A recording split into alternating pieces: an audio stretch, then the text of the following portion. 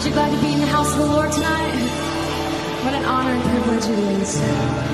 In the book of Ephesians, it says this: He is so rich in kindness and grace that He purchased our freedom with the blood of His Son and forgave our sins.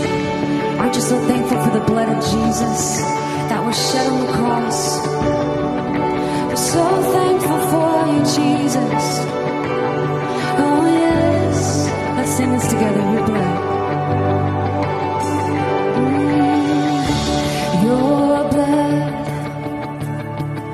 is healing every wound. Your blood is making all things new. Your blood, it speaks a better word.